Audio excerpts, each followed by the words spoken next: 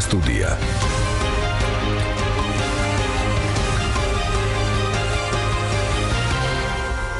მოგესალმებით პატუცემლო რადიო მსმენელებო, ჟურნალისტი გიორგი ჩოკოშვილი. გაიღო ჩვენი სტუდია ყველა თქვენგანისთვის ძალიან სერიოზული, მნიშვნელოვანი და საინტერესო თემით. გახდი მასწავლებელი. მასწავლებელთა გადამზადების ასეთი პროგრამა მუშაობს ჩვენთან. კერძოდ სად მუშაობს, როგორ ამზადებს პედაგოგებს ეს პროგრამა, ამის შესახებ გვექნება საუბარი ჩვენს დღევანდელ გადაცემაში. ამ გესაუბრებიან ჩვენი სტუმრები, ილიაუნის პროფესორი, განათლების სკოლის ხელმძღვანელი ქალბატონი სოფო ლობჟანიძე და ლექსო ვეშაგური, რომელიც სწორედ აი ამ პროგრამის კურსდამთავრებულია. მაშასე მოგესალმებით ჩვენო სტუმრებო, მადლობა მოგესალმებით მობრძანებისთვის და ჩვენს მსმენელებს შევახსენებ, რომ ვართ ჩვენ ღია ეთერში, როგორც ყოველთვის თქვენს მოგცემთ საშუალებას ჩაგვერთოთ გადაცემის ველობაში და ჩვენ სტუმრებს შეკითხვები დაუსვათ. ამისათვის აი ამ ტელეფონებით უნდა ისარგებლოთ 240 91 92 და 240 92 92. მაშასე პროგრამა გახდი მასწავლებელი. რას გულისხმობს ეს პროგრამა?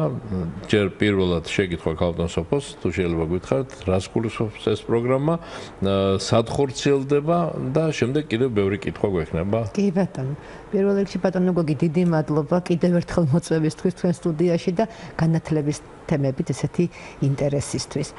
მართლაც რომ ძალიან აქტუალური იყო ეხლა ამ პერიოდში ამ საკითხებზე ლაპარაკი. ეს გახლავთ მასწავლებლის მომზადების ერთწლიანი პროგრამა. როდის დაისვა ამ პროგრამის საჭიროება და მოდით აი წინაპირობა, რატომ გახდა საჭირო, იმის საინტერესოა. ანუ შესაძლებელია შენ ადამიანი იყო ძალიან კარგი ფიზიკოსი, ძალიან კარგი ქიმიკოსი, კარგი ისტორიკოსი, ატარებდე კვლევებს, მაგრამ არ გქონდეს იმის უნარი, რომ ჩაატარო გაკვეთილი. და სწორედ ამიტომ დაისვა ეს საკითხი, რომ ხომ არ გახდეს აუცილებელი პროფესიაში შესასვლელად, არა მარტო იყო დარგის სპეციალისტი კარგი, არამედ შენ გქონდეს ის პედაგოგიური უნარები, როგორ ასწავლო. ეს შესაძლებელი იყო რამდენიმე გზით განხორციელებულიყო. ერთი გზა არის ჩვეულებრივი გზა, საბაკალავრო გზა, როცა შენ სწავლობ ბაკალავრიატში და ჩაშენებული გაქვს პედაგოგიური, ფსიქოლოგიური საგნები. მაგრამ ჩვენ გვყავს ძალიან ბევრი ადამიანი, ძალიან ბევრი კარგი პროფესიონალი, კარგი ფიზიკოსი, ქიმიკოსი, ბიოლოგი, რომლებსაც ეს პედაგოგიური განათლება არ აქვს. უკვე დამთავრებულია, უკვე აქვს ან ბაკალავრის ხარისხი, ან მაგისტრის ხარისხი და როგორ შეიძლებოდა ამ ადამიანებისთვის მიგვეცვა ეს კომპეტენცია და უმოკლესი გზით. და სწორედ ეს უმოკლესი გზა გახდათ მასწავლებლის მომზადების ერთწლიანი საგანმანათლებლო პროგრამა, რომელსაც ჩვენ ვთავაზობთ სუმცირე ბაკალავრის ხარისხის მქონე ადამიანებს, რომელთაც სურთ მასწავლებლობა. ეს შეთავაზება როგორ ხდება, ისიც ვიტყვით. კი ბატონო, გეტყვით, ხო, ამ პროგრამაზე ჩარიცხვის წინაპირობა არსებობს. ეს წინაპირობა გახლავთ ერთი, რომ უნდა იყო ბაკალავრი აუცილებლად ან მაგისტრი, მინიმუმ ბაკალავრი და შენ ჩაბარებული უნდა გქონდეს საგნობრივი გამოცდა.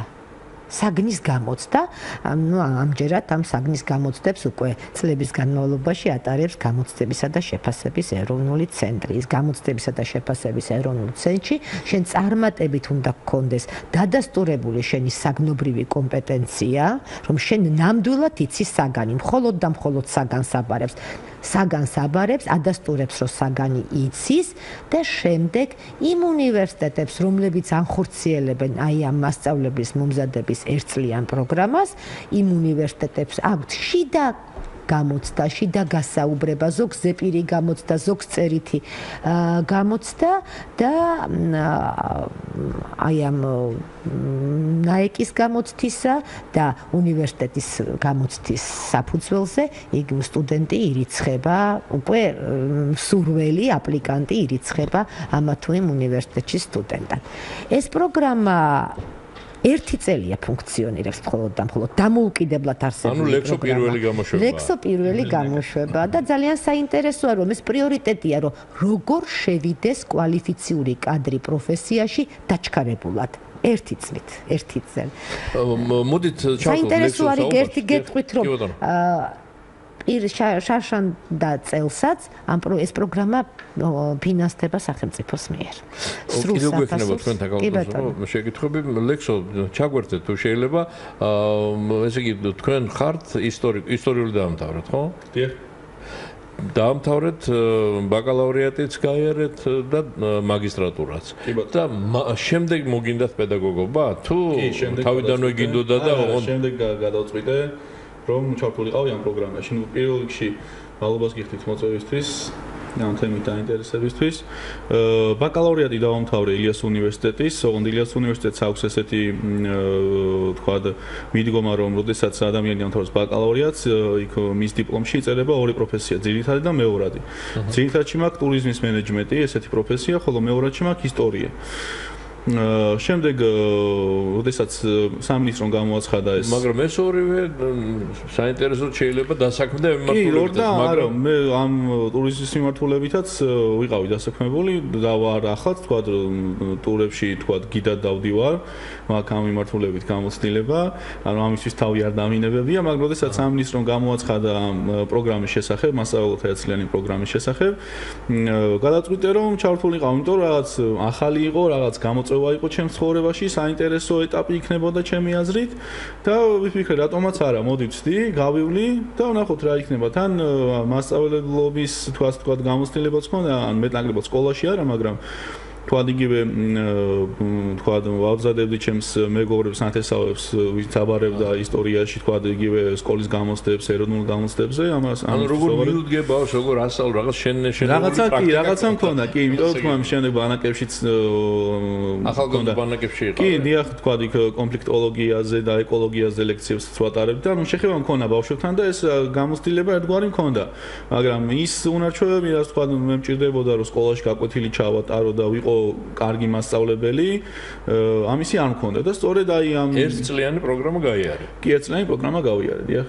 და რამდენად ჩვენ ვიცით მასწავლებლები სხვადასხვა კვალიფიკაციის არიან და რანჟირება ხდება იქ და უფროსი მასწავლებლის წოდება მოგენიჭა? უფროსი მასწავლებლების სტატუსი მივიღე ამ ერთწლიანი პროგრამის გავლის შემდეგ. რაც მთავარია, ქალბატონო და ლექსო ალბათ არა მხოლოდ აი ამ საინტერესო ფორმის შემოღება და სწავლება დაინტერესებული ადამიანების არამედ მათი დასაქმებაა შემდეგ ძალიან მნიშვნელოვანი. უკვე იშოვეთ სამსახურით პირდაპირ განაწილეს თუ როგორ ხდება? სკოლები ვისაც სჭირდება პედაგოგი სხვადასხვა მიმართულებით, ამ შემთხვევაში თქვა ჩემი მიმართულებით ისტორიის მასწავლებლებსაც სჭირდება. ისინი აცხადებენ ვაკანსიას მიღების თაობაზე და მინდა გითხრათ რომ ამ ერთ წლის განმავლობაში რაც კი ვაკანსია დაიდო ყველაფერზე ვაგზავნიდი. და სხვადასხვა სკოლებისგანაც არის დაინტერესება, იმიტომ რომ თქვა ახალგაზრდა კადრი ის რომელიც ამ 60 კრედიტიან პროგრამას გადის, მათთვისაც მიმზიდველია და საინტერესოა რომ ასეთი კადრი ყავდეთ მათ სკოლაში. თითქმის უმეტეს შემთხვევაში გამომეხმაურდნენ, გასაუბრებაზეც ვიყავი, სამოდელო გაკვეთილებით ჩავატარე და შემდეგ ერთ-ერთ სკოლაში ამიჩიეს და ამიყვანეს ისტორიის მასწავლებლად. ანუ უკვე სექტემბრიდან შეუდგები საქმიანობა. შტატში ხარ. კი. უფროსი მასწავლებელი. რომელ სკოლაში? ეს არის თბილისში, ეს არის კერძო სკოლა ჰამილტონი. ძალიან კარგი. საერთოდ მიღებული არ არის ანაზღაურებაზე საუბარი, მაგრამ თუ გნებავ ციფრს რო გვეტყვით, მაყოფილი თუ ხართ რა ხელფასი დადა. ამ ეტაპზე კი.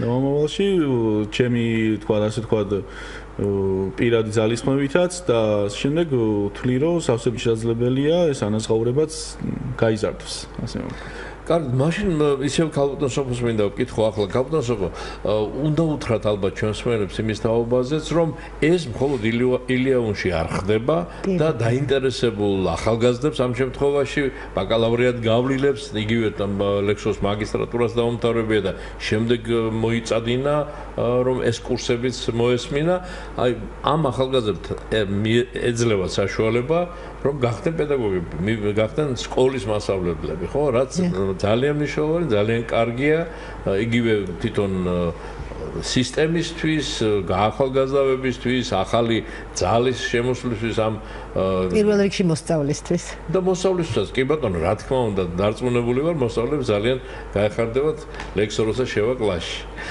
და გითხარით, აი სხვაგან კიდევ სად არის ეს დანერგილი, სად ხორციელდება ეს საინტერესო პროგრამა? ხორციელდება ბევრ უნივერსიტეტში, თუ არ ვწდები 9 უნივერსიტეტში ხორციელდება ეს პროგრამა, როგორც ცენტრალურ, პირველ რიგში ილის სახელმწიფო უნივერსიტეტში, ჯავახიშვილის უნივერსიტეტში, ხორციელდება სოფოს სახელმწიფო. შეიძლება მეტი, შარშან რო გაიარა აკრედიტაცია, ეს იყო 9 უნივერსიტეტი. სავარაუდოდ დაემატა უნივერსიტეტები. თუმცა სავარაუდოდ დაემატებოდა, კი ბატონო, ბევრ რეგიონულ უნივერსიტეტში ხორციელდება, რაც ძალიან მნიშვნელოვანია, რომ რეგიონიდან ახალგაზრდას არ ჭირდება ქალაქში წამოვიდეს და მას შეუძლია მის ქალაქში თუ არის უნივერსიტეტი, სასწავლო ინსტიტუტი და თუ აქვს ეს აკრედიტებული პროგრამა, გაიაროს ეს აკრედიტებული პროგრამა. თვითონ ამ პროგრამას როგორ მოიპოვებს უმაღლეს სასწავლებელი, ეგეც გითხრათ? ამ პროგრამას მოიპოვებს უმაღლეს სასწავლებელს, თუ აქვს განათლების დეპარტამენტი ან განათლების ფაკულტეტი, განათლების მიმართულება, მან უნდა მოამზადოს ეს პროგრამა სპეციალური დარგობრივი მახასიათით. მოგეხსენებათ, რომ მასწავლებლის პროფესია არის რეგულირებადი პროფესია. ამდენად შენ სახელმწიფო გიკვეთს რა უნდა გააკეთო და როგორი პროგრამა უნდა გქონდეს და განათლების ხარისხის განვითარების ეროვნულ ცენტრში გაძლევს სტუდენტებისთვის, კი, თანხას, ანუ ეს ფინანსდება ეს პროგრამა სტუდენტებისთვის. განათლების ხარისხის განვითარების ეროვნული ცენტრს შემუშავებული აქვს ბუნებრივია პროფესორის ჩართულობით, საზოგადოების ჩართულობით, დარგობრივი მახასიათებელი თუ რა სწავლის შედეგებს უნდა ეფუძნებოდეს ეს პროგრამა.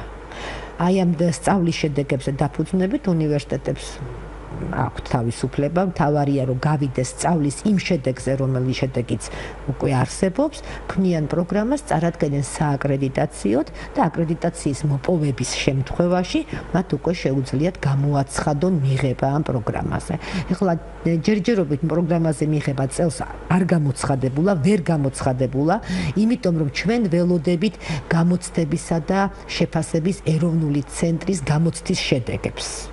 ანუ გამოცდის შედეგები გამოცხადდება თუ არა, აი ამ საგნის გამოცდის შედეგები და დაახლოებით ეს უნდა იყოს აგვისტოს შუა რიცხვებში, უკვე აპელაციაც რო დამთავრდება და ეცოდინება მასწავლებლობის მსურველს, რომ მან ნამდვილად ჩააბარა გამოცდა და გადალახა ის 60% და მეტი ზღვარი, მას უკვე შეუძლია პრეტენდენტი გახდეს აი ამ პროგრამაზე სწავლისა, უნივერსიტეტები გამოაცხადებენ მიღებას და უნდა ადევნონ თვალი ვებგვერდებს, ვებგვერდებზე იქნება ჩვენ ილის უნივერსიტეტი ვებგვერდზე ვდებთ ჩვენ და მუდმივად ვატრიალებთ აი თავარ გვერდზე დევს აი ამ მიღების შესახებ და იქ ყველაფერი ვებგვერდზე არის მითითებული თუ რა საბუთები უნდა მოიტანონ, რა ტიპის გასაუბრება იქნება, ტარდება ღია კარის დღეები და ჩვეულებრივ ოქტომბრიდან როცა იწყება საშემოდგომო სემესტრი, ესენიც უკვე შეუდგებიან სწავლას და ჩვეულებრივ სტუდენტურ რეჟიმში, აი ლექსო ილაპარაკებს, საკმაოდ დატვირთულ სტუდენტურ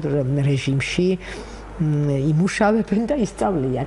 და იცით რა არის, ლექსო ამბობდა, უნივერსიტეტი არის თუ არა ვალდებული, რომ დაასაქმოს სტუდენტი. უნივერსიტეტი ვერსიის ვალდებულებას ამისას ვერ აიღებს. თუმცა, აი რაც ჩვენ გვაქვს ილის უნივერსიტეტში, ჩვენ გვაქვს აი ლექსო ალბათ მე გაშლის ამ სასკოლო პრაქტიკაზე ძალიან აი ამ მთელი წლის განმავლობაში ყველა კურსში ჩაშენებული სასკოლო პრაქტიკა. ანუ ერთხელ კი არ მიდის სტუდენტი პრაქტიკაზე რაღაც ერთი კურსის ფარგლებში, სულ მთელი წლის განმავლობაში მე მგონი უფრო მეტ დროს ატარებს სტუდენტი სკოლაში ვიდრე აუდიტორიაში. და სწორედ აი ეს სასკოლო პრაქტიკა, როცა მიდიან სკოლებში, გაკვეთილებზე, ძალიან დაგვეხმარა ჩვენ, რომ ჩვენი სტუდენტები დასაქმებული იყვნენ. როცა მიდის ხედავს მასწავლებელი, ხედავს დირექცია, პერსპექტიული ახალგაზრდა, მონდომებული, მოტივირებული, აი ეს ძალიან გვიწყობს ხელს დასაქმებაში. გარდა იმისა, რომ პრაქტიკულს უნარებს იძენენ სტუდენტები, ძალიან უწყობს ხელს დასაქმებაში და აი რამდენიმე ჩვენი სტუდენტი, აი ეს სადაც გაიარა პრაქტიკა, იქ დასაქმდა. ლექსო, რომელ სკოლამაც აგიყვანა? იმ სკოლაში იყავი პრაქტიკაზე? არა, იმ სკოლაში არ ყოფილა პრაქტიკაზე. ეს საინტერესოა, აბა გითხარი, მაშინ თვითონ სწავლების პროცესი ამ მასწავლებელთა გადამზადების ასე ქვია პროგრამას. მომზადების პროგრამა ქვია. გადამზადება არის უკვე შენ რო ხარ მასწავლებელი და იმაღლებ კვალიფიკაციას და აქ არის შენ არა ხარ მასწავლებელი, არა გაქვს ეს კომპეტენცია და შენ უნდა მომზადდე მასწავლებლად. მომზადების პროგრამა. კარგი, გითხარით ლექსო. სწავლების პროცესი როგორი იყო? სწავლების პროცესი იყო ძალიან დატვირთული, ინტენსიური, ნაყოფიერიც, იმიტომ რომ ერთი წელი ეხა მოგხსენებათ არ არის საკმარისი დრო, მაგრამ აი ერთი წლის განმავლობაში მაქსიმალურად იყო მოწოდებული ის ცოდნა, ის რესურსები, რაც ჩვენ გამოგვადგებოდა სკოლაში მუშაობისთვის. როგორც ქალბატონმა სოფომ აღნიშნა, ილიას უნივერსიტეტს აქვს ჩაშენებული პრაქტიკა. ანუ რასაც ლექციაზე აღვიხსნიდნენ, ფაქტობრივად მეორე დღესვე ჩვენ მივდიოდით სკოლაში და იმ თეორიულ მასალას უკვე ვიყენებდით პრაქტიკაში. ანუ არც გვავიწყდებოდა ის ნასწავლი თეორიული მასალა და აგრეთვე ნახულობდით პრაქტიკაში ის როგორ მუშაობს, როგორ გამოგვადგება და როგორც ქალბატონმა სოფომ თქვა, მართლაც ძალიან დიდ დროს ვატარებდით სკოლებში. მაგალითად, პრაქტიკის დღეს რომ მივდიოდით სკოლაში, მაგალითად 11 საათზე, 12 საათზე, ფაქტობრივად საღამოს 5 საათამდე იქ ვიყავით ხოლმე. იმდენად დატვირთული იყო მუშაობა ჩვენს პრაქტიკის ხელმძღვანელთან.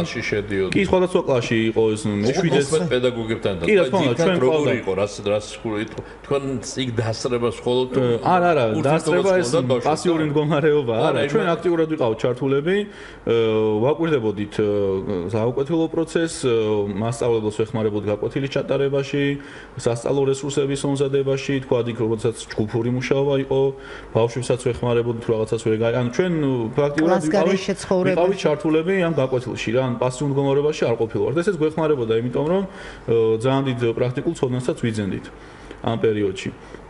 პრაქტიკა გავიარეთ 122 საჯარო სკოლაში პირველ სემესტრში, ხოლო მეორე სემესტრში მე გავიარე 151 საჯარო სკოლაში და ძალიან ნაყოფიერი იყო, ვინაიდან შემდეგ უკვე მეორე სემესტრში ეს პროგრამა ითვალისწინებს, რომ შენ თვითონ უნდა ჩაატარო გაკვეთილები დამოუკიდებლად მასწავლების დახმარების გარეშე და დაახლოებით 6-7 გაკვეთილი ჩავატარე დამოუკიდებლად პრაქტიკის ხელმძღვანელის დახმარების გარეშე. ანუ ამ შემთხვევაში ლექსო უკაცრავად ისე თქვენთან გადმოვდივარ, ამ შემთხვევაში რა თქმა უნდა მოგგენელია სკოლის და განათლების სამინისტროსთან მჭიდრო თანამშრომლობის გარეშე, ხო? აი ეს რის საფუძველზე და როგორ ხდებოდა? ეს იცით რა, ილიას სახელმწიფო უნივერსიტეტში ეს ხდება მემორანდუმის საფუძველზე.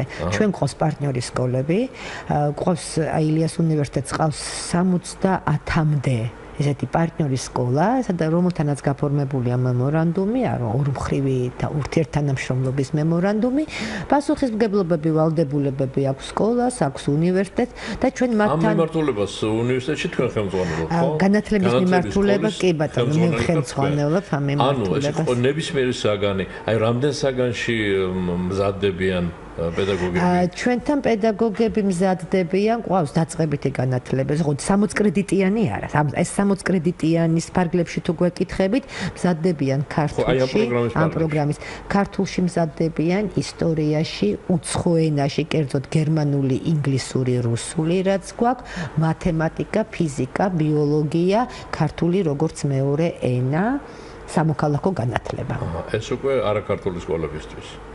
ქართული როგორც მეორე ენა, ქართულის მასწავლებელი არაქართულენოვანი სკოლებისთვის კი ბატონო. არაქართულენოვანში წასულან თქვენი აღზრდილები თუ გაგდებით? წასულან, აიმე თქვენ გეტყვით როგორ არა, ჩვენი ძალიან ბევრი არაქართულენოვან სკოლებში არის ორი ტიპის მასწავლებელი, არის ქართული როგორც მეორე ენის მასწავლებელი და სახელმწიფო პროგრამა მოქმედებს მასწავლებელთა პროფესიული განვითარების ეროვნულ ცენტრში, რომელიც დამხმარე მასწავლებლებს მოიაზრებს. დამხმარე მასწავლებელი მას არ აქვს მასწავლებლის სტატუსი, მიდის არაქართულენოვან სკოლაში და ის ხელს უწყობს აი ეთნიკურად არაქართველებს, ეთნიკურად სხვა აზერბაიჯანელს, სომხებს ასე შემდეგ თემთან ადაპტაციაში. როგორ მოხდეს, როგორ მოახდინოს მათი ადაპტაცია თემთან. და ძალიან ბევრი ჩვენი სტუდენტი, ვინც სწავლობდა ახლა აი ამ პროგრამაზე წელს, საერთოდ ძალიან ბევრი 25 5 სტუდენტი მივიღეთ ჩვენ ქართული როგორც მეორე ენის მიმართულებით ამ ერთწლიან პროგრამაზე და მათი უმრავლესობა სწორედ ეს დამხმარე მასწავლებლები იყვნენ.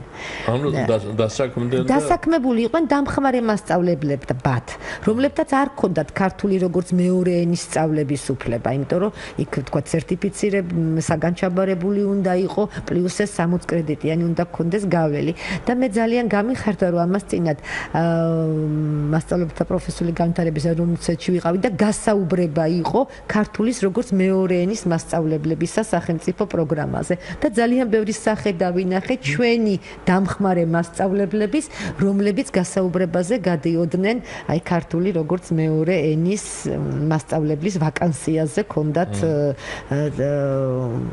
სურდათ ეს ვაკანსია დაეკავებინათ და მე დარწმუნებული ვარ რომ მათი კომპეტენცია ისეთი იყო და ალბათ კომისიასაც მოაწონეს თავი, გამოიჩინეს თავი რომ აიყვანენ მათ. ითქვა დღევანდელ გადაცემაში რომ უნივერსიტეტი არ არის ვალდებული და ვერ შეძლებს და ვერ მოახერხებს რომ დაასაქმოს თავისი კურსდამთავრებული, მაგრამ ჯერ ერთი ხელი შეუწყოს და ალბათ მონიტორინგიც გაქვს და ადამიანს აუცილებლად იცით პროგრამის წარმატებულობა სწორედ ეს არის. ჩვენ როგორ ვაფასებთ, ჩვენ ყოველ წელიწადს გვაქვს შიდა შეფასება ხარისხის და შიდა მონიტორინგი და ერთ-ერთი ინდიკატორი პროგრამის წარმატების არის დასაქმებული კურსდამთავრებული. ანუ ეს წარმატებული პროგრამა. იცით რა, ვიტყოდი რომ წარმატებული პროგრამა ზუსტ იმედია რომ ჩვენ შემდეგაც შევხვდებით ერთმანეთს და უფრო ზუსტი მონაცემები გექნება. ზუსტ რიცხვს დასაქმებულებისა მოგაწოდებთ სექტემბერში, მაგრამ ეხლა რა ჩვენ მივიღეთ 120 სტუდენტი აი წელს აი ამ მიმართულებაზე. რაც ნამდვილად ვიცი დღეს 20-25 სტუდენტი უკვე დასაქმდა კურსდამთავრებული, მაგრამ ძალიან ბევრს ვაკანსია აქვს შეტანილი და ელოდებიან ვაკანსიაზე განცხადებები აქვს შეტანილი და ელოდებიან აყვანას. მე მგონი რომ 25 სტუდენტის დასაქმებაც კი ამ ეტაპზე უკვე პროგრამის წარმატებაზე მეტყვია. ესეც ძალიან კარგია, რომ იგივე ზოგადად საავადმყოფო სკოლებს აქვს საშუალება შეარჩიონ და თან ასეთი უმაღლეს დამთავრებული და ასევე ამ კურსგავლილი არჩევანის საშუალებაც რო აქვს. ეს ძალიან კარგია. მსმენელი გველოდება თუ შეიძლება მისი კითხვა მოვისმინოთ. ალო გისმენთ? სტუმართან მაქვს შეკითხვა შეიძლება? კი, შეიძლება, ძალიან გისმენთ. ქართულ შეკითხვები არ გეხამუშებათ ამ ქართული ენის მეორე ენად ხსენება ამდენჯერ ახსენეთ? მადლობ ძალისთვის, მაგრამ ეს აბსოლუტურად მიღებული და არა, გიპასუხებთ ქალბატონო, ქართული როგორც მეორე ენის სწავლებაში ჩვენ ვგულისხმობთ, როდესაც ქართულს ვასწავლით არაქართველებს. ესა, როდესაც ჩვენ ქართულს ვასწავლით აზერბაიჯანელებს, სომხებს, რუსებს, მათი მშობლიური ენა ხო არ არის ქართული? მათი მშობლიური ენა არის სომხური, აზერბაიჯანული, რუსული და ჩვენ ქართულს ვასწავლით როგორც მეორე ენას, არა როგორც უცხო ენას, არამედ როგორც მეორე ენას. ასე რომ მე კი არ ვაკნინებ ქართულს პირიქით. კარგი, დიდი მადლობა. ქართველისთვის ქართულია მშობლიური ენა, მაგრამ არაქართველისთვის, საქართველოში მცხოვრები არაქართველისთვის ქართული როგორც მეორე ენა. ოღონდ რასაკვირველია, ქართული სახელმწიფო ენა და ამ ენაზე მის დაუფლებაზე ძალიან დიდი მოთხოვნები არსებობს, ვიცით ამ რეგიონებში. აქ წარმატება არ გვაქვს, იმიტომ რომ ეს ადამიანები უფრო მეც მოითხოვენ და უფრო მეტის გაკეთება ამ მიმართულებით საჭირო და თავის დროზე ალბათ ახსოვს ყველას ჩვენს მსმენელებსაც მოხალისეები მიდიოდნენ, ახლაც არის მე მგონი ეს პროცესი არ დასრულებულა, მაგრამ უკვე სახელმწიფო დონეზე ასე არის აყვანილი, რომ საგანგებოდ პედაგოგებს ვამზადებთ, ვაგზავნით იქ და სახელმწიფო პროგრამაა ორი, ერთი არაქართულენოვანი სკოლების ქართული მასწავლებლების და მეორე რომ მოგახსენეთ დამხმარე მასწავლებლების თვითონ სახელმწიფო პროგრამის ფარგლებში მიდიან ისინი და ასწავლიან. ასე რომ ამ შემთხვევაში მეორე ენას თუ ვიტყვით ქართულის მისამართით არ არის ეს არ აკნინებს როგორც ქალბატონმა. ქალბატონს კონტექსტ ფაქტით ეთყობა ამოგლეჯილად მოისმინა და საერთოდ არ მოეწონა ეს ტერმინი მე ქართული როგორც მეორე ენა, მაგრამ ამ შემთხვევაში ალბათ უნდა მივიღოთ 100-ია. ისევ ხო ვიდრე სტუმრებს გადავსემ სიტყვას, მანამდე სიტყვას მინდა შეგახსენოთ ჩვენო ძირფასო რადიო მსმენელებო, რომ ილიაუნის პროფესორი, განათლების სკოლის ხელმძღვანელი კაპიტანი სოფო ლობჟანიძეა ჩვენი სტუდიის სტუმარი და მასწავლებელთა მომზადების პროგრამის კურსდამთავრებული ლექსო ვეშაგური. თუ მათთან რაიმე შეკითხვა გექნებათ, შეგიძლიათ აი ამ ტელეფონებით ისარგებლოთ, დარეკოთ და დაუსვათ კითხვები 240 91 92 და 240 92 92. იმასაც შეგახსენებთ, რომ ჩვენ ვართ ღია ეთერში, მაგრამ გადაცემა იწერება და ნებისმიერ დროს შეგიძლიათ მისი განმეორებით მოსმენა, თუ გექნებათ ამისი სურვილი, უნდა შეხვიდეთ ჩვენს ვებგვერდზე, რომლის მისამართია რადიო 1.g და ღია სტუდიის დღევანდელი გამოშვება შეგიძლიათ არამხოლოდ მოისმინოთ, არამედ ნახოთ კიდეც თუ გექნებათ ამის სურვილი, ვინაიდან იქვე ჩვენი თანამშრომლები დებენ აგრეთ წოდებულ ლინკს და შეგიძლიათ ნახოთ გამოსახულებითაც. მაშასე ღია სტუდია ღია ეთერში FM 102.4 ტალღაზეა თქვენი მიმღებები მომართული საზოგადოებრივ რადიოს უსმენთ და ჩვენ სტუმრებს კვლავ ვაძლევთ საშუალებას, რომ ამ საინტერესო პროგრამაზე გვესაუბრონ. ლექსო, ჩვენ საუბრობდით, მე როდესაც ისევ ქალბატონს გადავეცი სიტყვა, როგორ სასწავლო პროცესი როგორი იყო აი ამ კურსების დროს და კიდევ რაიმე საინტერესო ნიუანსებს რას გვეტყოდი ამ სწავლების და რა დაგამახსოვდა, რა იყო მნიშვნელოვანი და საინტერესო. საინტერესო, ჩვენთვის ყველაფერი საინტერესო იყო, ვინაიდან მოქმედი პედაგოგი არა ვარ და ამ წლები ვიყავი და ჩვენთვის ეს რაღაც ახალი გარემო იყო, ახალი სივრცე იყო, ახალ ცოდნას ვიძენდი, საერთოდ ახალ უნარჩვევებს და ჩვენთვის ყველაფერი საინტერესო იყო. განსაკუთრებით ამახსოვრდება ის ურთიერთობა ალბათ ბავშვებთან, რასაც პრაქტიკის განმავლობაში ვახორციელებ, ვინაიდან ბევრი დავალება ქონდა ისეთი, რომელიც ითვალისწინებდა თავად ბავშვების გამოკითხვას, მათი აზრის გაგებას, თქვა რა უნდათ, როგორი გაკვეთილი ჭირდებათ და ძალიან საინტერესო, ძალიან ბევრი ახალი აზრი და რაღაცა გაჩნდა თვითონ ბავშვებთან ურთიერთობის დროს. ვინაიდან გაკვეთილი მათ ინტერესებზე უნდა იყოს მორგებული, მათ რა უნდათ, როგორ უნდათ რომ ისწავლოთ, ის უნდა გავიგოთ და სწორედ მათგან მოდიოდა ეს აზრები, ეს თქვა აქტივობები, რომელიც მათ უფრო საინტერესოს გახდიდა მათთვის ამ გაკვეთილებს და სწორედ აი ამ ბავშვებთან ურთიერთობა მომცა ის ახალი ხედვა, შეიძლება ასე ითქვას, რომელიც უკვე სექტემბრიდან გაუმადგება პედაგოგიურ საქმიანობაში. და სექტემბრიდან იწყებთ, რომ კი, სექტემბრიდან უკვე შევდგებით, კი, 15-დან შევდგებით მუშაობას. ლექსოდ გადაცემის დასაწყისში ისიც გითხარი და ძალიან საინტერესოა, რა თქმა უნდა, ის პროფესია, რასაც დაეუფლე ასევე პირველადი გიდად მუშაობო და აპირებ გააგრძელო? კი, შეთავსებით თუ მოახერხებ, რატომაც არა. ბავშვი მოსწავლეების გიდი იქნება. რატომაც არა. ბოლოს და ბოლოს თავის მოსწავლეებს წაიყვანს და წაიყვანს და ისიც ორ საქმეს გააკეთებს. ცხოვრების გზაზე დააკენებს, ანუ სწორ გზას აჩვენებს. გამომადგება ასე რომ ის დისკალობით უამრავი ისტორიული ძეგლი გვაქვს, ძალიან საინტერესო ექსკურსიების მოწყობა, ზოგადად ყოველთვის საინტერესოა, მაგრამ როდესაც საინტერესო და მცოდნე გიდი გახლავს ამ ექსკურსიაზე, ეს ბევრად უფრო შემეცნებით, უფრო საინტერესო და უფრო კარგია. მსმენელი გველოდება, კიდევ ერთი მსმენელია ხაზზე, მოვისმენთ მისი კითხვა. გისმენთ, ალო? გამარჯობა. გაგიმარჯოთ. ძალიან საინტერესო თემაა და მაინტერესებს, იცით რა. აი ჩვენ განათლების სისტემაში აი ვაფინანსებთ ფაქტიურად სომხურ, რუსულ, აზერბაიჯანულ ენების ცოდნას. ხო და პარიტეტი არ უნდა იყოს დაცული. აზერბაიჯანში თქვა არის ქართული სკოლა, ერთი მაინც აქ რო გვაქვს თქვა 20. სომხეთში გვაქვს ჩვენ ქართული სკოლა, ან რუსეთში თქვა მილიონი კაცი არის, ხო? ქართული სკოლა, რომელსაც აფინანსებს სახელმწიფო. არის ესეთი სკოლები. გასაგები დიდი მადლობა შეკითხვისთვის. ოღონდ რამდენად ჩვენი სტუმრების კომპეტენციაში რამდენად შედის ამ პარიტეტის დაცვა და სხვა ქვეყნებში კიდევ რა მდგომარეობა ამის რამდენად ხართ ინფორმირებული რას მოსწევთ? ყავს არაქართულენოვანი მოსახლეობა და ყავს საკმაოდ კომპაქტურად დასახლებული თუ გაფანტული და არიან შენი მოქალაქეები, შენ ხარ ვალდებული რომ დააფინანსო მისცე ვაუჩერი იმ მოსწავლეს, რომ ისწავლოს თავის მშობლიურ ენაზე.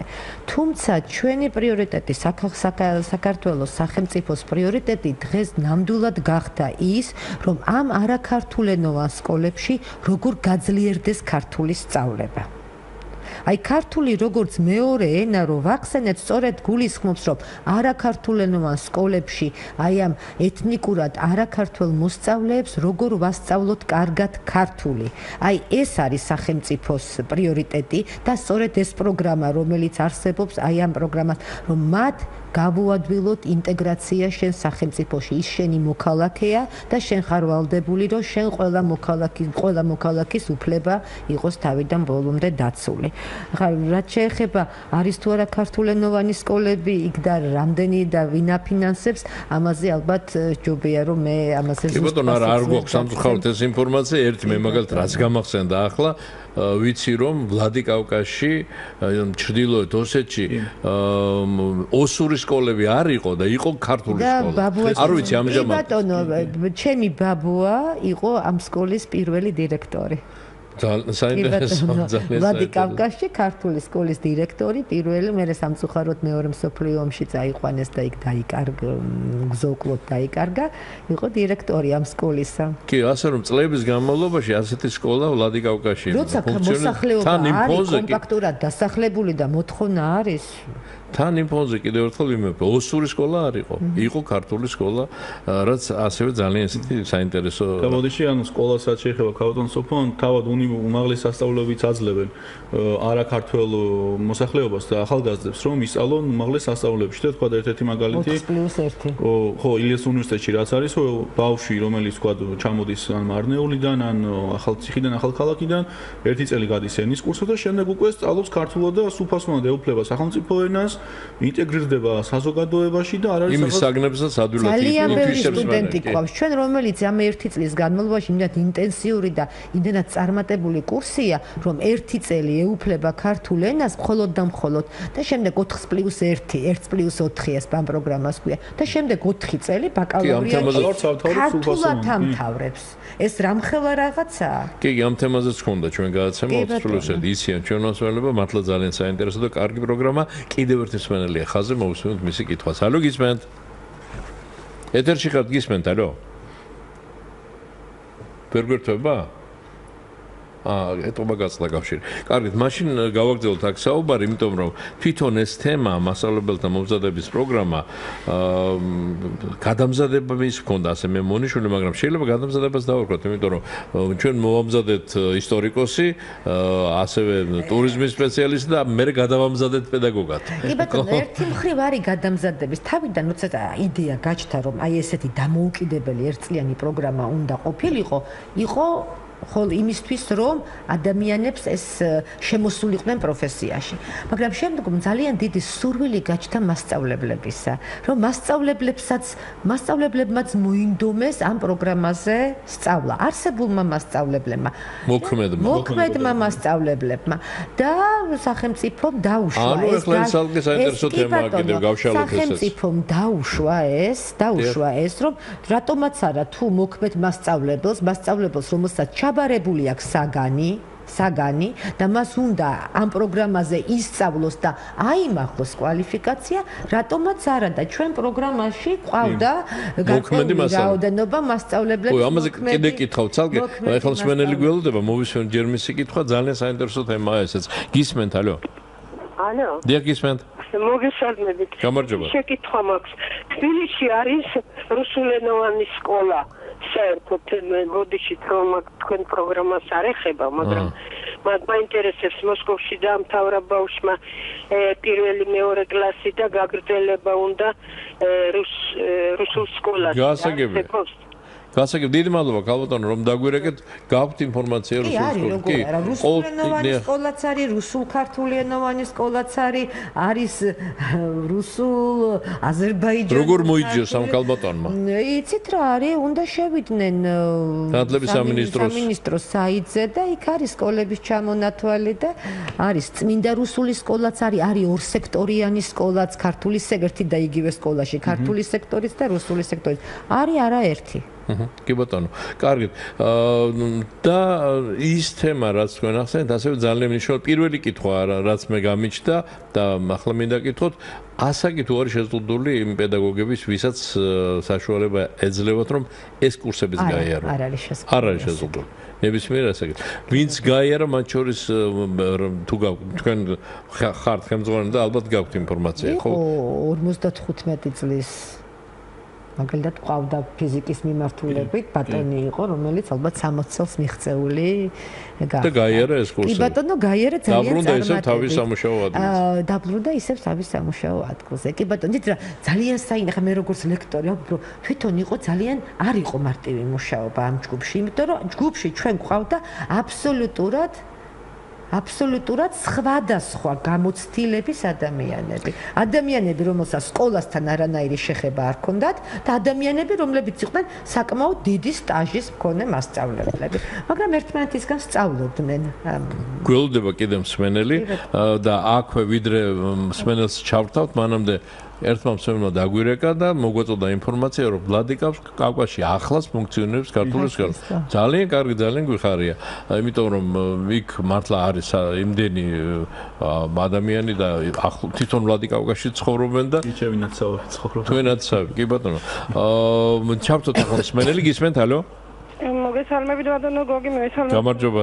და ასეთი კითხვა მაგარი მე მჭიდროდ დასახლებული არის თქვენ ანუ სხვა კომპაქტურად დასახლებული ადამიანებს ჭირდებათ საკუთარ ენაზე განათლება და მე მაინც მაინტერესებს თქვენი სტუმრების აზრი არის რამდენად სახელმწიფო დამოკიდებულება ქართული ენისადმი ისეთი შთაბეჭდილება დამჩა რომ თქვა ძირითადად ასწავლია აზერბაიჯანულ და სოფხურს და დამატებითია ქართული და არა პირიქით უნდა იყოს და კიდე მეორე საკითხი აქ ასეთ ადგილებში უშვებენ თქვა სტუდენტებს რაღაცას გოტებით და მე არაერთხელ დავრეკე თქვენ გადაცემაში აი ლიმიტებთან დაკავშირებით როცა ადგილობრივმა უნდა მიიღოს კადრმა განათლება და ადგილობრივ მასწავლებლებს უფრო მეტი იქნება ეფექტი და აი მესამე საკითხი ენის პალატა რომ არ არის შექმნილი რომ ჩვენ თვითონ არ ვცემთ ქართულ ენას პატივს რამდენად შეიძლება რომ სხვას დავავალდებულოთ რომ ისწავლონ ქართული ენა იმ ფონზე რომ პარლამენტში ძიან ქართულის არამცოდნი ადამიანები აი უმაღლეს ორგანოში და სასაცილო მგონი სატირალი რომ არ იყოს გმადლობთ. დიდი მადლობა პარლამენტში შედან კი ბატონო.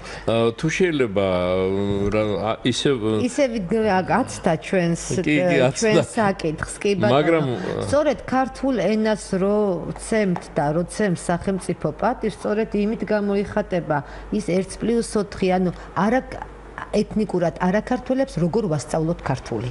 ამაზეა ლაპარაკი. ბილინგური განათლებაზეა ლაპარაკი. ეხლა არაქართულენოვან, ანუ ეთნიკურად აი მჭიდროდ დასახლებულ, კომპაქტურად დასახლებულ რეგიონებში იხსნება ბილინგური განათლების სკოლები, ანუ ქართული და მშობლიური ენა. ყველაფერი კეთდება, რომ როგორღაც შეხვიდე იმ რეგიონებში კომპაქტურად და ამ ადამიანებს, ბრჭყალებში თქვათ, აიძულო, კარგი გაგებით აიძულო, რომ ისწავლოს ქართული ენა. მე მგონი ეს არის ქართული ენის პატივისცემა, ქართული ენის დაფასება. რა ვიცი, ჩვენი აზრით, თუმცა ავწდით საკითხს და ჯობია ალბათ ისო პროგრამას დაუბრუნდეთ. ენის პალატაზე ახლა მოგვიწევს ალბათ, მაგრამ ამ თემებზე ჩვენ სხვა დროს სხვა სტუმრებთან ერთად ვისაუბროთ ჩვენზე ფასო რადიო მსმენელებო ძალიან გთხოვთ თუ გაქვთ შეკითხვები უშუალოდ აი მასწავლებელთა მომზადების პროგრამასთან დაკავშირებით რაც ძალიან საინტერესოა ძალიან საჭიროა და ალბათ დაგვეთანხმებით ყველა ვინც ახლა გვისმენთ რომ რაც უფრო მაღალი დონის პედაგოგი გვეყოლება და კარგად მომზადებული უფრო ცოდნე და კარგ თაობას აღვზდით ხო ეს აი ამისთვის კეთდება, რომ უმაღლესმა სასწავლებლებმა, როგორც ჩვენმა სტუმარმა ქალბატონ სოფო ლობჟანიძე მოგვაწოდა ინფორმაცია, შარშან 9 უნივერსიტეტი იყო ჩართული ამ საქმეებში. ახლა კი 16-ია წელს უკვე 16-მა უნივერსიტეტმა როგორც სახელმწიფო ასევე კერძო. როგორც სახელმწიფო, ასევე კერძო უმაღლეს კი ბატონო, რასაკვირველია ამისათვის მე ეს კითხვას დავუსვი ქალბატონ სოფოს და ამაზე უკვე გქონდა ჩვენ საუბარი, რომ უმაღლესმა სასწავლებელმა რომ მოიპოვოს ამის შეუძლება, მას სათანადო აკრედიტაციას უნდა პირობებს უნდა აკმაყოფილებდეს და ამაში გარკვეულ თანხას აძლევს სახელმწიფო, რომ მოამზადე შენ ასეთი პედაგოგები. სახელმწიფო უხდის სტუდენტს ფულს და კი ბატონო, ანუ მისთვის რასაკვირველია, უნივერსიტეტი დაინტერესებულია რომ მოამზადოს ასეთი კადრები. ლექსო, უშუალოდ შენი ჯგუფელები იყვნენ თუ ვისთან ერთად სწავლობდი აი ამ დამატებით შენი ჯგუფელებიც დაინტერესდნენ სხვა ვისთან ერთად სწავლობდი ბაკალავრიატი გაიარება ან მაგისტრატურა რომელიმე იყო იქიდან? არა, ბაკალავრიატი. აი ისინი არ დაინტერესდნენ ასე? არ ვიცი. შეიძლება სხვა უნივერსიტეტში იყვნენ, არ ვიცი. და თქვენთან ვინ იყვნენ? ილიაუნის კურსდამთავრებულები იყვნენ? არა, იყვნენ სხვა უნივერსიტეტებიდან ზოგჯერ. ანუ ასეთი რამ ხდება, რომ სხვასაც იყვან? ეს უკვე არა აქვს მნიშვნელობა, მას შეზღუდვა არ არის. მას აქვს ბაკალავრის დიპლომი ნებისმიერი უნივერსიტეტიდან მოდის, ბაკალავრის სულ მინიმუმ ბაკალავრის დიპლომიანი, რომელსაც ჩაბარებული აქვს ასევე საგნობრივი გამოცდა, შემოაქვს საბუთები უნივერსიტეტში, შემდეგ ხდება შიდა საუნივერსიტეტო გამოცდა, გინდათ გასაუბრება დაარქვით და შემდეგ აი ამ საგნობრივი გამოცდის და შიდა საუნივერსიტეტო გამოცდის საფუძველზე რანჟირებული სიებით ხდება მათი ჩარწყვა. სხვათა ჩვენ შარშან კონკურსი გვქონდა ამ მიმართულებაზე. სრულად შევავსეთ ილიაუნის უნივერსიტეტმა სრულად შეავსო გამოყოფილი ადგილები, სრულად და კონკურსი დაგჭირდა? კი, კონკურსი გვქონდა, გარკვეული რაოდენობა სტუდენტებისა, სურვილებისა ვერ მივიღეთ. ძალიან კარგი რო ასეთი დაინტერესება. კიდევ ერთი მნიშვნელოვანი ნიუანსი რის თაობაზეც უკვე იყო დღევანდელ გადაცემაში საუბარი, რომ მოქმედ პედაგოგებსაც აქვთ საშუალება უკვე აიმაღლონ კვალიფიკაცია ამერ. კი, მოვიდნენ უმაღლეს სასწავლებლებში და ეს ერთწლიანი კურსი გაიარონ, ხო? კი ბატონო. ნუ მოქმედ პედაგოგებსაც თავიდან იყო შეზღუდვა მოქმედ პედაგოგებზე, შემდეგ როდესაც წამოვიდა მათი სურვილი და ინტერესი ამ პროგრამისადმი მოიხსნა ეს შეზღუდვა, მათაც აქვთ უფლება რომ გაიარონ ეს გამოცდა, ეს ერთწლიანი კურსი, ოღონდ მათთვისაც რჩება აუცილებელი პირობა საგნის გამოცდის ჩაბარება. მათთვისაც უფასოა. მათთვისაც უფასოა, კი ბატონო. სახელმწიფო აფინანსებს ყველა უნივერსიტეტს გამოყოფილი აქვს ადგილების რაოდენობა, რამდენი ადგილიც არის გამოყოფილი, იმდენი ადგილი, იმდენი სტუდენტი ფინანსდება და მათთვისაც უფასოა. ლექსო, რა სერტიფიკატი მიიღე, რა დოკუმენტი მიიღე, როდესაც დაამთავრე? ეს იქნება სექტემბერში გადამოგვეცემა. ჯერ არ მიიღე. ცნობა გაიცა უკვე, ეს იქნება უფროსი მასწავლებლის სტატუსი. სტატუსი მიეცათ სერტიფიკატი მასწავლებლობის, რომელიც აძლევს მასწავლებლობის უფლებას და მუშაობის დაწყების შემთხვევაში მათ მიეცემათ უფროსი მასწავლებლების სტატუსი. ეს სკოლა აძლევს სტატუსს. ანუ შენ ეს გაძლევს უფლებას, რომ სკოლამ მოგცეს სტატუსი.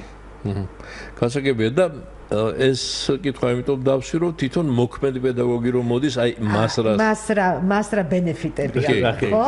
კი ბატონო, თუ არის პრაქტიკოსი მასწავლებელი, ანუ თუ ჩვენთან მოდის მასწავლებელი, რომელსაც აქვს ჩაბარებული საგნის გამოცდა, მაგრამ სხვა აქტივობები არ აქვს გაკეთებული და ამ შემთხვევაში ამ სერტიფიკატის შემდეგ მიენიჭება უფროსის სტატუსი. მაგრამ თუ მოდის უფროსის მასწავლებელი, მისთვის ბენეფიტი არის, რომ იგი აიმაღლებს ცოდნას და აიმაღლებს კვალიფიკაციას. სხვა არა. თუმცა იმ სერტიფიკატს მიიღებს, ხო? სერტიფიკატს მიიღებს. ანუ პრაქტიკოსი მასწავლებელი თუ არის, ხდება უფროსი. ოღონდ კიდევ ერთხელ ვამბობ პრაქტიკოსი მასწავლებლების გასაგონად, რომ საგნის გამოცდა აუცილებლად უნდა კონდეს ჩაბარებული, ისე ვერ მოხდება ამ პროგრამაზე. აი 50 წელს გადაცირებულმა ფიზიკოსმა პედაგოგმა რომ გაიარა კურსები, მან უბრალოდ აიმაღლა სონდა თუ მისთვის რა იყო?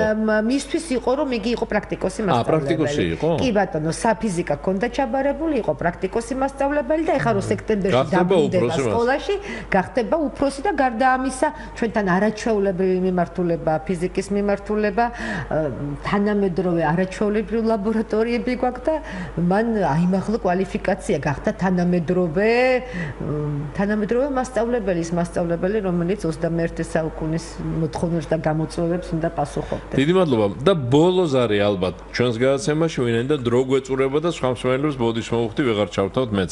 ალო გისმენთ? ეთერში ხართ გისმენთ? კაითი. გავგვეთიშა. ბოლოს არის გავგვეთიშა. არა უშავს დარჩა 2 წუთი ერთგვარად უკვე შეგვიძლია შევაჯამოთ ჩვენი დღევანდელი შეხვედრა, ჩვენი დღევანდელი დისკუსია და რასაკვირია რაც თავარია კიდევ ერთხელ რაიმე ხომ არ გამოგჩა ამ საინტერესო პროგრამასთან დაკავშირებით ქალთმოწყობილ ჯერ თქვენ გაგითხებით. მე მხოლოდ მე ალბათ შეიძლება სუბიექტური ვარ მე შეფასებაში ეს ჩემი პროგრამაა, ჩვენი გაკეთებულია, ჩვენი პირმშო ალბათ ლექსო პროიექტურად შეაფასებს, მაგრამ მე მგონი რომ პირველი წელი შეიძლება ჩავთვალოთ რომ საპილოტე წელი იყო და ამ პირველმა წელმა გაამართლა. კი, ძალიან ბევრი ვაწვალეთ ჩვენი სტუდენტები, სხვათა შორის ძალიან დიდი მადლობა ჩვენ სტუდენტებს რომ აი უკავშირი იყო ძალიან ობიექტური. რაღაცები ვერ მიდიოდა ისე, მათგან მუდმივად ვიღებდით ეს მონიტორინგი შვალედური და ჩვენ ვეცადეთ რომ აი ეს პატარ-პატარა ხარვეზები თუ იყო მიმდინარეობის პირველი სემესტრის განმავლობაში მეორე სემესტრში და გამოვასწორეთ და მე მგონი შედგა ეს პროგრამა. მე ვურჩევ რომ ყველა მსურველს, ვისაც კი უნდა მასწავლებლობა და მას თავის საგნობრივი კომპეტენცია დადასტურებული აქვს გამოცდის, უკვე აგვისტოს შუარიცხვებიდან თვალი ადევნონ უნივერსიტეტების ვებგვერდებს, სოციალურ ქსელს და შემოიტანონ საბუთები და გახდნენ მასწავლებლები. ანუ როგორ გავხდნენ მასწავლებელი, ეს არის 60 კრედიტიანი პროგრამა, უმოკლესი გზა თუ როგორ გავხდეთ მასწავლებლები. ლექსურა სიტყვის საინტერესოა. პირველ რიგში მადლობას მოვუხდი ილიას უნივერსიტეტს ამ მართლაც ძალიან საინტერესო ერთი წლისთვის, საინტერესო პროგრამისთვის. ქალბატონმა სოფომ როგორც თქვა, ეს მუდმივად იყო ჩვენ შორის კავშირი, თუ რაღაცას ვერ ვძლევდით, მაგალითად რაღაცა გაგვიჭირდებოდა, პირველი წელი იყო ამ პროგრამის დასაწყისი იყო, ასე რომ ვთქვათ და ის ხარვეზები თქვა სიტყვაზე თუ რაღაცა ხარვეზი არსებობდა, ვიღაც რაღაც დარგოლება შეექმნა, მაქსიმალურად მოკლე დროში იქნა ამოფხვრილი და მე დარწმუნებული ვარ, რომ მეორე წელი უკეთესი იქნება, უფრო დაიხვეწება ვინაიდან პირველ წელს რაღაცა პატარა ხარვეზი თუ იყო ის აუცილებლად გამოსწორდება მეორე წლისთვის და უფრო დაიხვეწება ეს პროგრამა და მე ნამდვილად ვურჩევ ყველას, ვისაც უნდა მასწავლებლობა, ვისაც უნდა გახდეს თანამედროვე მასწავლებელი, თანამედროვე მოთხოვნებს რომ აღმოყოფილებდეს, ნამდვილად კარგი გზა არის ეს ერთწლიანი პროგრამა, რომ გაიაროს დასაქმდეს სკოლაში. იყოს კვალიფიციური პედაგოგი და არავინ არ დამადანაშაულებს თუ ურჩევ რომ ილიას უნივერსიტეტში ჩააბარონ და შეიტანონ საბუთები. ეს ხომ არჩევანი თავისუფალი. არჩევანი არა, კი, არჩევანი თავისუფალი, არავინ არ ზღუდავს მათ, უბრალოდ ეს ჩემი კეთილი რჩევაა. მოქმედი პედაგოგები ეჭვით ხომ არ უყურებენ და შიშით ამას ამ პროგრამას. ბიჭი, არა მგონია, რატომ უნდა უყურებდნენ? მათთვისაც ღიაა კარი. შეუძლიათ მოვიდნენ. კი ბატონო, მით უმეტეს რომ ასეთი მაგალითები უკვე არის და არაერთი. კი ბატონო, და სხვათა შორის ძალიან კარგი გამოცდილება იყო მოქმედი მასწავლებლებისთვისაც, რომ მის გვერდით იჯდა ახალგაზრდა, რომელმაც მიიღო თანამედროვე ცოდნა სხვა მიმართულებით, სხვა ხედვები აქვს, მაგრამ პედაგოგიური გამოცდილება და ცოდნა არა აქვს. და რაღაცა ავსებდნენ ისინი ძალიან ერთმანეთს, მე მგონი. კი, ესე იყო ნამდვილად, იმიტომ რომ ერთმანეთს განსწავლობდით, თქვა გაცილებით 10-20 წლიანი სტაჟის პედაგოგები რო იყვნენ, მათ რჩევასაც ვეკითხებოდი. შენ ჯგუფშიც იყვნენ, ხო? კი, ანუ ისტორიის მიმართულებით არა, მაგრამ რაღაც საგნებზე გვიწევდა ერთად ყოფნა. ზოგად პედაგოგიურ საგნებზე გვიწევდა ერთად ყოფნა და თქვა ერთმანეთში საუბრობდით, თქვა იქ რა პრობლემები აქვს, თქვა ჩვენ როგორ ხედავთ მომავალს, როგორ შეიძლება თქვა ამას მიუძღე გამოვასწორო, მათგან რჩევებს ვიღებდით და მე მგონია რომ ძალიან ნაყოფიერი თანამშრომლობა და ჯგუფელობა ჰქონდა. თანამედროვე ხედვებს ახალგაზრდების აღებდნენ და აი ეს დიდი მადლობა. მადლობა მომბრძანებისთვის, საინტერესო საუბრისთვის, წარმატებებს გისურვებთ. გამოდასობა თქვენს კიდევ ახალი კადრების მომზადებაში და ლექსოს, რომელმაც უნდა სკოლის კარი შეაღოს და ბავშვებს გვჭირდება ახალგაზრდა მასწავლებლები და განსაკუთრებით მამაკაცი მასწავლებლები ძალიან მწირია სკოლაში და მე ძალიან მიხარია, რომ ჩვენ პროგრამაზე ბევრი ახალგაზრდა მამაკაცი სწავლობდა. ძალიან მისასალმებელია ნამდვილად. ქალბატონი სოფო ლობჟანიძე, ილიაუნის პროფესორი, განათლების სკოლის ხელმძღვანელი და ლექსო ვეშაგური, პედაგოგთა მასწავლებელთა მომზადების პროგრამის კურსდამთავრებული იყვნენ ჩვენი სტუდიის სტუმრები. უკვე ახალბედა პედაგოგი, რომელიც სექტემბერში შეაბიჯებს საკლასო ოთახში. წარმატებებს გისურვებთ. მადლობას მოგახსენებთ თქვენთან ერთად, რა თქმა უნდა, დიდი მადლობა ჩვენს მსმენელებს, ყველას ყურადღებისათვის. განსაკუთრებით მადლობა შევუბრუნებ ხოლმე მის დაგვირეკა, თუმცა დღეს ცოტა უცნაური სარები იყო და მაინდა-მაინც ამ პროგრამაზე არ დაგვირეკეს, მაგრამ ყველას დიდი მადლობა ჩვენო ძვირფასო რადიო მსმენელებო. ნათი არველაძე, ლელა ვაშაკიდე, თამარ ჯანიაშვილი და გიორგი ჩოკოშვილი მუშაობდით გადაცემაზე. ჩვენ ღია სტუდიაში შევხვდებით უკვე ხვალ, ასე რომ ხვალამდე გემშვიდობებით.